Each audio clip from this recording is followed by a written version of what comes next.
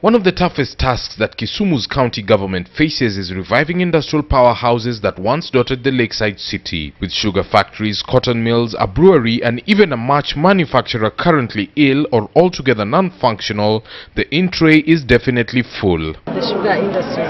These are ongoing concerns, apart from Miwani, that have not been doing well, that are settled, that need to urgently be revived. We are happy that the government has recalled most of the loans that were in the sugar industries.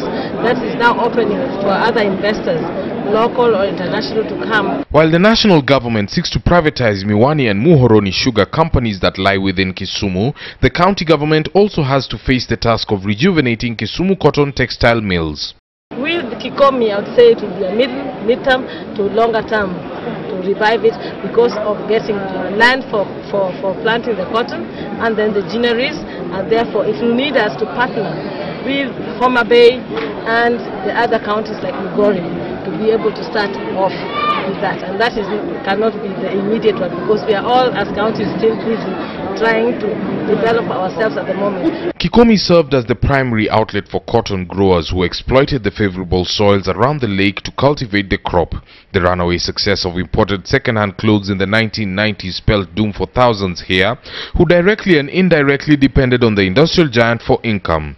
Also severely hit was the Kenya Brewery's production plant in the city's industrial district. Breweries, we need to see if we can become county specific and start our own breweries. We have the plant there. There's nothing that stops us from actually partnering, doing a PPP and starting the breweries.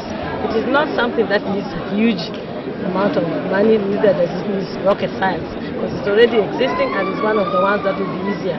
The plant is now leased out to a dairy manufacturer but is almost entirely intact, needing a minor investment to resume operations after years of slumber. The current state of collapsed large-scale producers will no doubt present Industrialization Cabinet Secretary nominee Adan Mohammed with a full plate in the event that Parliament approves him.